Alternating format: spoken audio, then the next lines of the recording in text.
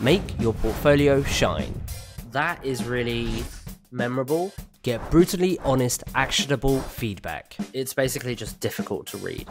Make the page not full width in Notion. It needs that catchy headline, what you're about, summarized in 5 to 7 words. Create a standout portfolio with UX portfolio critique.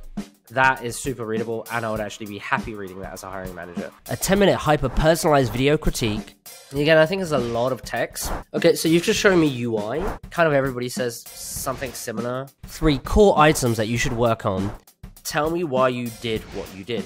I would also include a call to action. I would love to see how you then connected the dots with what you've learned. And an actionable checklist. Delivered in 48 hours or less. Make your portfolio shine with UX portfolio critique.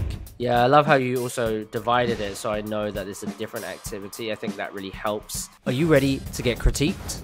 Link in the description.